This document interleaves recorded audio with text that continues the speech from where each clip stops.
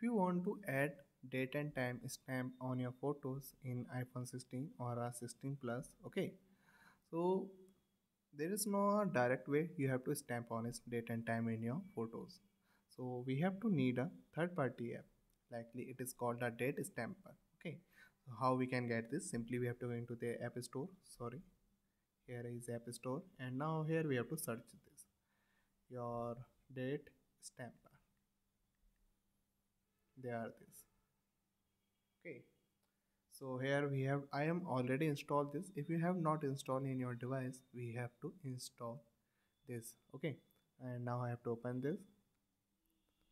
So continue, allow full access, and here I have to select a image. So likely if I have to select this one and stamp this. So now it's okay. So likely date and time stamp on this photo. Okay, like you can see 25/9/224. Okay, so you can stamp on your date and time in your photos iPhone 16 or a 16 plus. So thank you for watching this video.